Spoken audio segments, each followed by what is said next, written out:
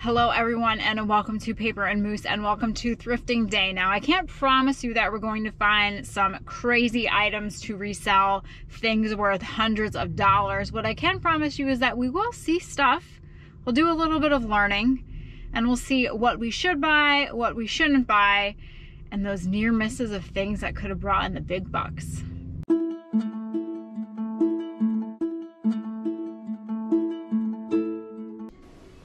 We are at the Thrift. They changed out their shelves. I haven't been here in some time, so walking in I was like, oh, this is different.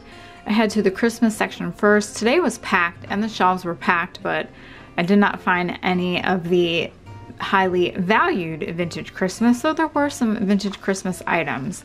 Nothing really great for me to resell, but great for those that are looking to buy their Christmas at a little bit of a discount versus paying retail price on some items, not everything.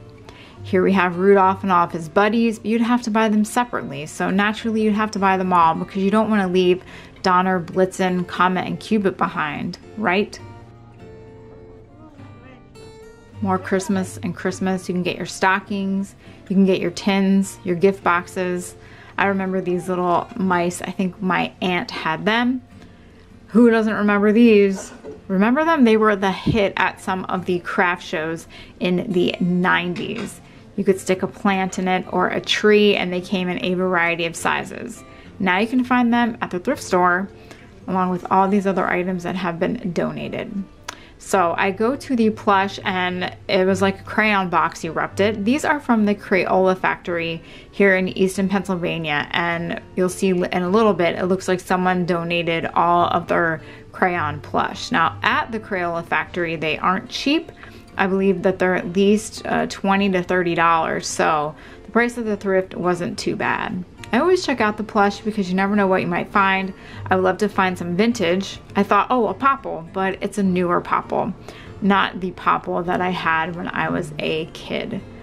You gotta dig, dig, dig, and dig some more to see what you might uncover. See, look at them all. I couldn't believe it. They just, I guess the kid just decided these crayons aren't for me. Who are you? You are a squishmallow, and you are very cute. This is Winnie the Witch, and she is a pretty big size. They wanted $9.99. I'd have to do some looking and see if she was worth it. I wanted to dig first to see if there are any other Halloween squishmallows, but there weren't, so I had to see what Winnie would have been worth. While Winnie the Witch wasn't worth picking up for $10, there are squishmallows out there that are worth a decent amount of money. As you can see here by some of the other Halloween favorite squishmallows, it just depends on whether or not they're considered rare or highly collected. They can sell anywhere from $30, $40, $50, $75 to $300 or more. So if you see a squishmallow at your next thrift store, maybe take a second look and see if it's one of those rare ones. If you need a coffee mug, I think I might know where you can find one or two, or 10 or 20 or 30 or 40 or even 50. I mean, I think this is the most coffee mugs I have seen here in a long time. Now you could always buy one that is Christmas themed, put some hot cocoa packets in it, and you have an instant gift, but otherwise, I think we all have enough coffee mugs in our cupboards. Do you really need another one? But hey, you might have a favorite mug, it might break, and if you go to the thrift store, you might be able to find it again and replace it, which I think actually a lot of people do.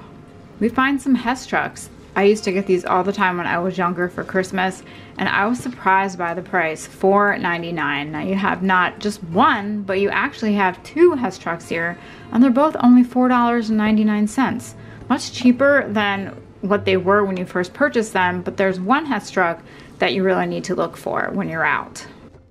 The Hess toy truck. They still make them now, except you have to order them online. But back then, $1.39 for the first Hess truck. What is the Hess truck? The original Hess truck that if you ever see this and it is a decent price, grab it. Well, that would be the 1964 Hess truck, the first one.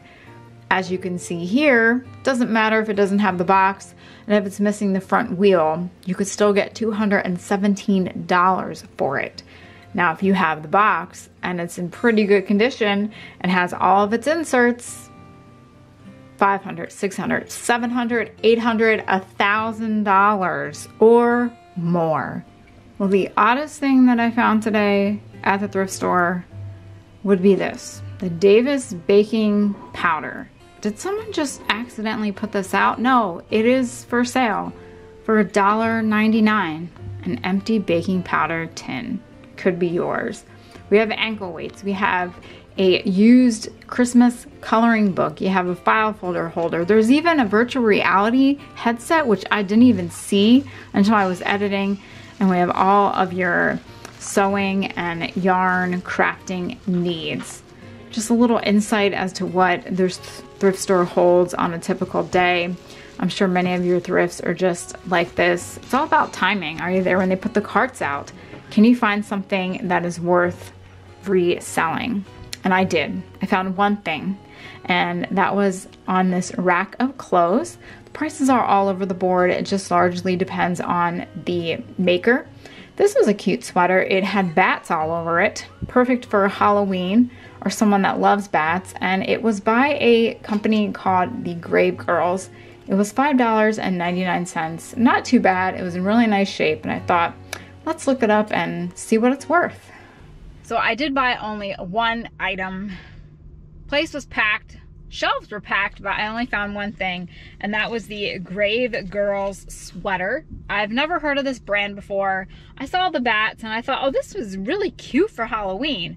So this company, by just quickly taking a peek, looks like they do a lot of gothic, Halloween inspired outfits, and this sweater is completely sold out in every size on their website.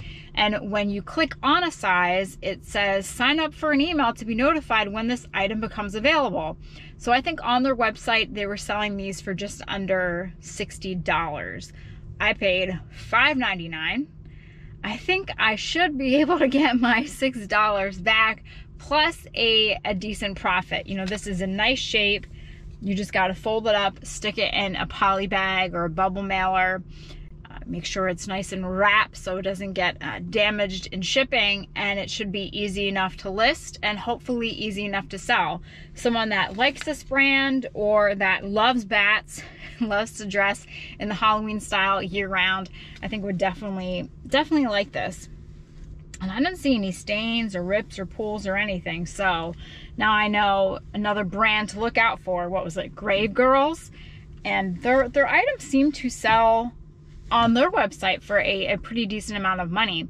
So if you find that in the thrift, maybe just take a peek and see. And if it's sold out on their website, you might have a hot item on your hands. But otherwise, it was a busy thrift. Lots of people with their carts in the aisles looking for things, probably trying to find some Christmas presents, save some money. And there's a lot in there. Shelves were full, but nothing else for me except for the bat sweater. Sometimes the thrift is like that.